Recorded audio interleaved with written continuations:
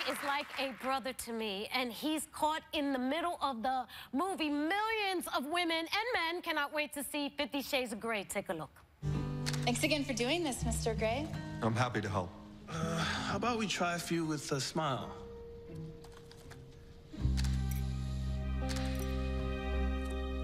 Or not. You do realize that he hasn't stopped looking at you. He asked me to go for coffee afterwards. What? Please welcome my little brother, Victor Rasuk. Hi, Victor. It's so good to see you. Wow. How do you guys know each other? Well, we didn't meet at Funky Reggae, that's for one thing, and she wasn't on top of a speaker. We met through a mutual friend. I don't know if you remember this. We got to clear this up. We met through a mutual friend, and you invited us to this like party bar thing, and we get there, and you know it's really crowded, really loud, and my friend is like, "Dude, there's Rosie. Let's go introduce." And when I went up to you, you were wearing a pumpkin outfit. And it wasn't even Halloween. That's the kicker. So what was that? I don't understand what that was till this day. It wasn't Halloween. You must have been high, because it was Halloween. It was not. It was so Halloween.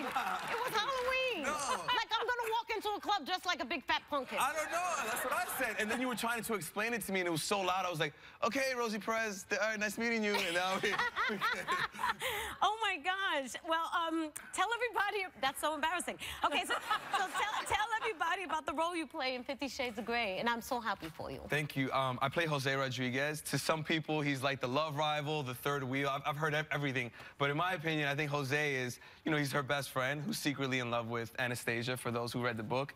And he expresses his love to her, and she kind of turns him down.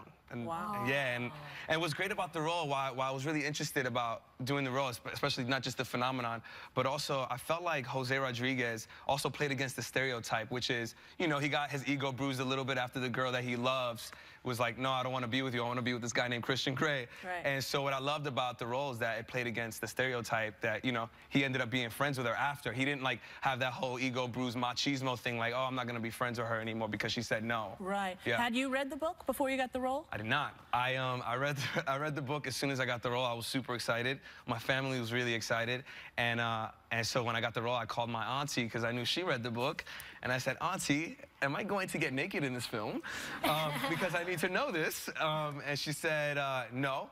So I was like, thank God, because that means abuela can go see it. Right. Because otherwise, it's no bueno with a Latino family. So I told my aunt and my grandma and everybody that I'm in it, and they were really excited for me.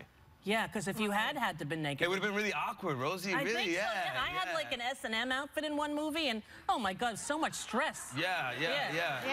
No well, bueno. I was naked. I was naked in a movie, several movies, and it is very, very awkward. But you should be naked. Look at you. Me, not so much.